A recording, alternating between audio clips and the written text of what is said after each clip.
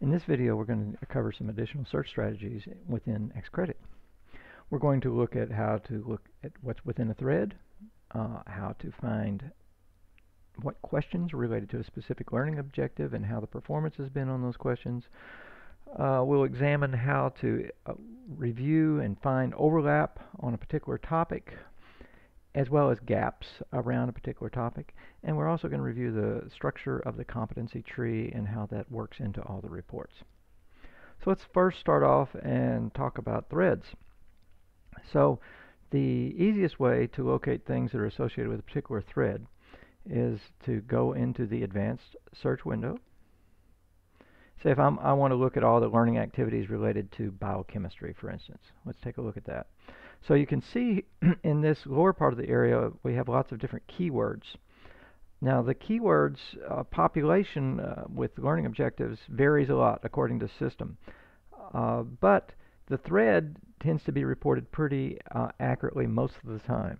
So let's just click on thread, and then we'll click on biochemistry, and say if I want to generate a report for this, I want to add my search results to my selections, and then I'm going to hit search.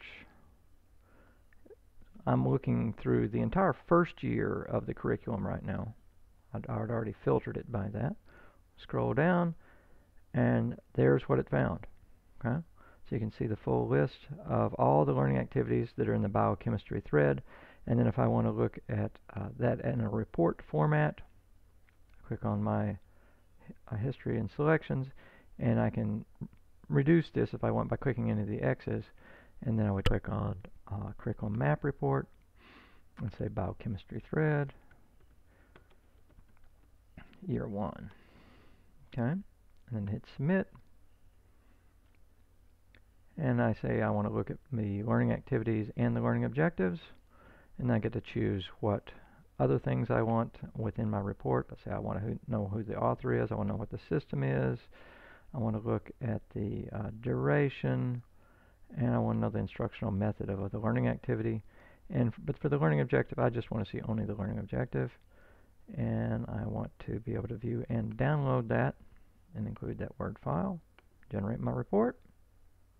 Okay, so here's my report. I can see it on screen. So I found 58 learning activities and resources. Okay? And then if I wanted to download that, I could click on that download link and it would open it up as a Word file. Okay? So that's how we find things related to a particular thread. Okay, let's assume that we want to look at the performance of students on test items related to a specific learning objective. So you can find any learning objective by browsing or searching. So let's look at learning objectives that happen to be related to pain and pain management. See, on the left-hand side we have our competency tree. I'm just going to browse down and click on pain and pain management. Take it a moment. I'm just looking now in the first year of the curriculum, and you can see here's all the learning objectives in the first year related to pain and pain management. Oh, excuse me, I clicked on the wrong link. Pain and pain management. And you can see the learning activities that are also linked to that competency. And now if I click on any one of these learning objectives, it'll give me the detail of that learning objective. So there's the actual learning objective here in the map competencies and questions. I can click on associated questions. It'll pop open a window, and here it shows that we do have one question associated with that learning objective, and it also shows us that this question has been used in an examination, and this is the performance of that question.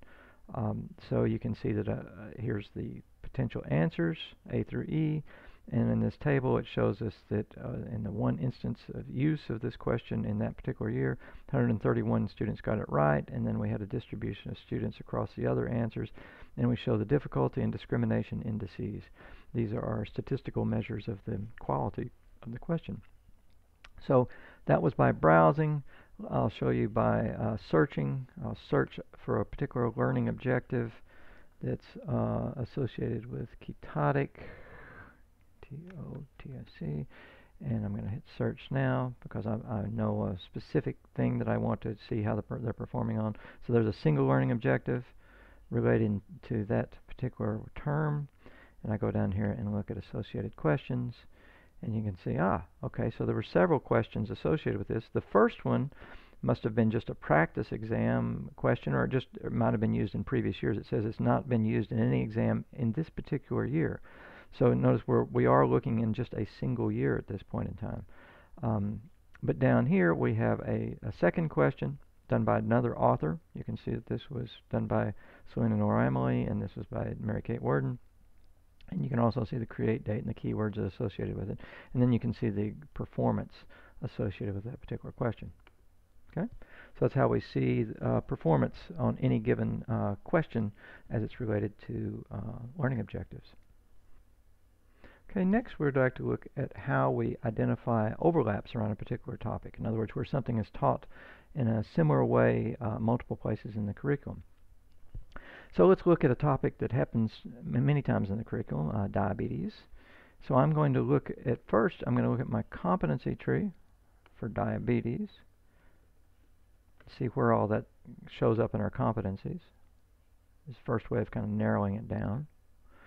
So what is now being displayed here in the competency window are the parent competencies and the child competencies that are related to diabetes. So you can see underneath patient care, we have gather essential and accurate information. I'm going to click on competency here so we can see the whole window. We have gather essential and accurate information, and then underneath that we have reproduction and development, and then you can see here we have diabetes and pregnancy. If we scroll on down, we also have competencies related to the endocrine system, specifically the pancreas, and you can see there's many different competencies that are related to that, and we're still underneath gather essential and accurate information. As we scroll on down, you'll see there's another subheading under appropriate supervision, interpret lab data, imaging studies, and other tests required for the area of practice. This is a subcompetency based upon what the AAMC competency structure is like. And you'll see that, again, we have diabetes and pregnancy, and then we have the endocrine. You think, well, this is a duplicate. Well, it is, but it isn't. Because you see here we were looking at how to gather information around these topics, and the second one is, and then this is how do you interpret the data that you've collected. And if we scroll on down, you'll see a third heading, develop and carry out management plans, again for these same subtopics of diabetes. And if we continue scrolling down, we also have medical knowledge, and you'll see that diabetes is repeated again here. So we have these two fundamental areas of patient care and medical knowledge where the topics are repeated multiple times. So that gives you some idea of the structure. We'll talk a little bit more about that. But let's assume for the moment that we're interested in medical knowledge related to type 1 diabetes. And we want to, because we're looking at the first year, and we want to see if there's a lot of overlap there in the first year. So I would scroll down here to the area of medical knowledge, and I click on type 1 diabetes. I'm already filtered down to Med 1. You can see at an earlier stage I chose I only am looking at the first year courses. So then I'm going to say I want to add this item and its children to my selections. Click on add to my selections. I'm going to build a report now. And then I look at my selections and reports. And so now I have all the learning objectives and learning activities related to diabetes type 1 in the first year. And I can click on this report and say type 1 in year 1. Okay, hit submit. It generates a report, and I get to choose the specific things I want in the report. I can say threads, duration, and so on, as well as with the learning objectives, and then generate the report. Okay, so that's one way of looking for overlap. All right, so let's now take a look at this competency tree in a little bit more detail. I'm going to click on Show All Competencies so you understand how this tree is structured and how you might work with it in different ways. As I mentioned earlier, this competency tree is based upon work that was done by a large group of people at the AAMC, and then the University of Virginia School of Medicine took that and then localized it to fit our particular curriculum. Well, let's look at the basic structure of it. I'm going to collapse this by clicking the little minus keys here, so we can look at the highest level of this tree. And you can see that we have these as the major topics: patient care, medical knowledge, practice-based learning improvement, interpersonal and communication skills, professionalism, systems-based practice, interprofessional collaboration, and personal and professional development. Now, underneath each one of these is a series of sub-competencies. So let's look at, say, systems-based practice, and you'll see that we have a half a dozen sub-competencies. And in these last few, like interprofessional collaboration, in professionalism, you're only going to find 2 levels to this tree, or sometimes 3. But yeah, there's no little plus here in front of this, so that means that you're at the bottom of the tree. However, whenever you look under patient care and medical knowledge, the tree is very deep, as you would expect. So let's take a look under patient care. So, and I'm going to collapse this next level so you can see the structure. Okay. So under patient care, we have 6 or 8 sub-competencies. So this first one relates to performing procedures. The next one is about gathering information. The next one is interpreting lab data, imaging studies, other tests.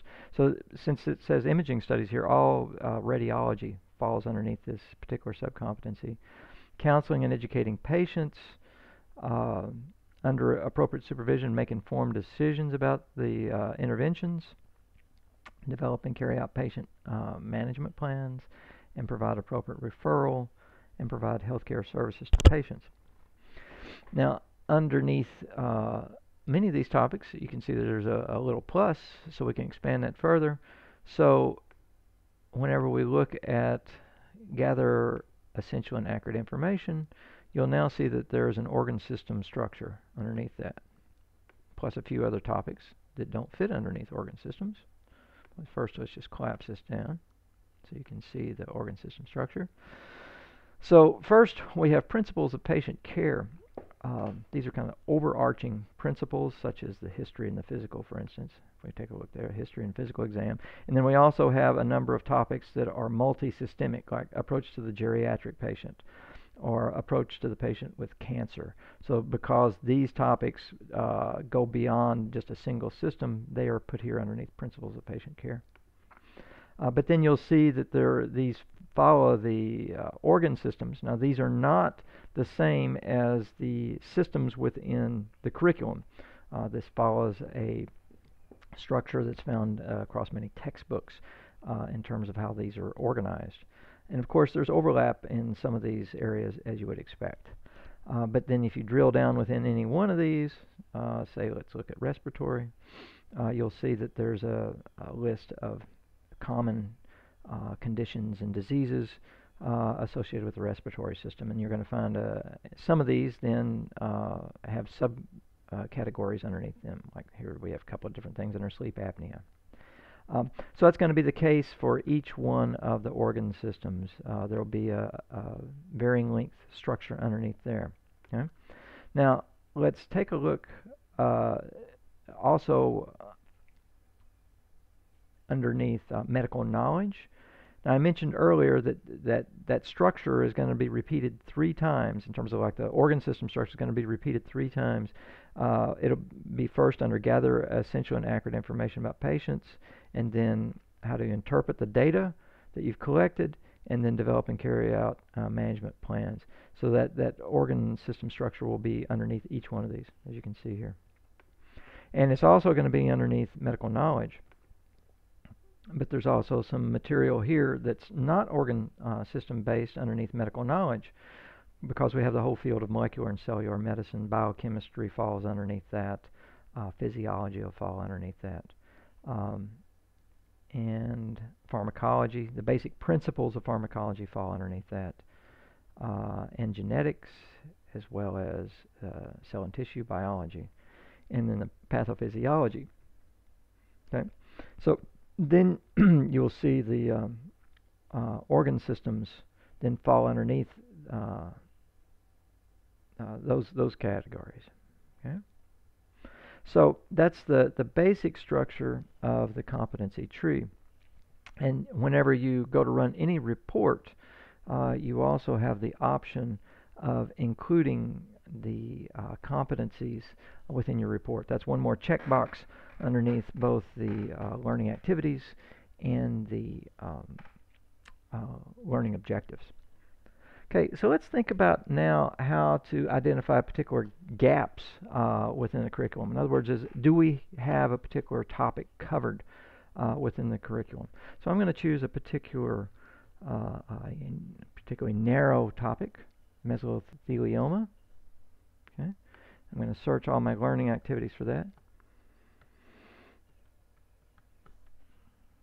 Hit search, and it says, oh, I turned up nothing, that's related to. Well, let's try looking through the learning objectives for that same term. Search, still turned up nothing. So that you're beginning to wonder, is there really anything in the curriculum related to this? Let's go to a little bit more advanced search, and let's search the files. So this is probably the broadest based search that you can do within the system. When you're searching for the learning activity and resources. So this is actually searching through all the handouts, the PowerPoint presentations, everything that's been provided to the students in written form. And hit search. Now this search takes longer because you're going through literally thousands or perhaps tens of thousands of pages of information. It's not just searching through all the keywords. And bingo, I found 6 files. Okay? So, and they are related to these particular learning activities and resources. If I scroll on down, there are the actual links to the files, and you'll see that there's a short segment from the file that's included with your search result. And if you want, you can click on any particular file, and it's going to open that particular file. You're going to download it and open it. So if you want to look at the details, you may do that. Okay? So you can see how I progressively widened my search, and initially with that search it seemed like that there was really nothing in the curriculum whenever I just searched by a keyword.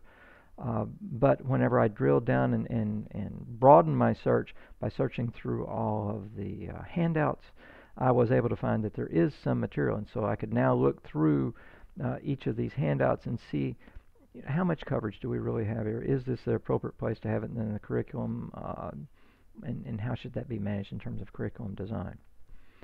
So hopefully this gives you a few more techniques that you can use whenever you're using CREDiT to search through the curriculum database.